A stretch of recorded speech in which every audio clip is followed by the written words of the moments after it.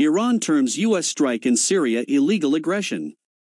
Pentagon defends airstrike was in retaliation to recent attacks against U.S. coalition forces in Iraq. Iran on Friday condemned the U.S. military strike in eastern Syria bordering Iraq, terming it illegal aggression. Foreign Ministry spokesman Saeed Khatibzadeh, in a statement, said the attack constituted a violation of human rights and international law.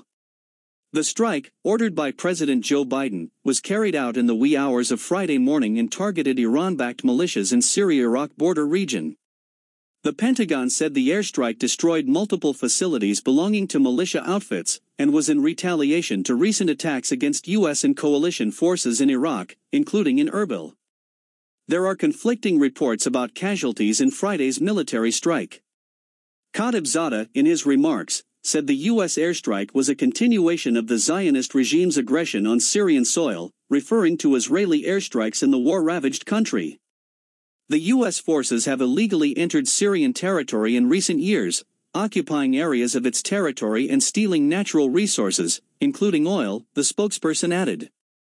He described the military action as clear violation of Syria's sovereignty and territorial integrity, warning that it could exacerbate military conflict and further destabilize the region.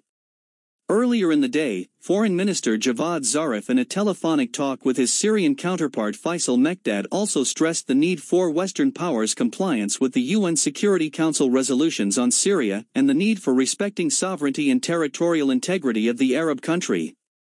The attack is likely to derail recent efforts to de-escalate tensions between Tehran and Washington, according to observers.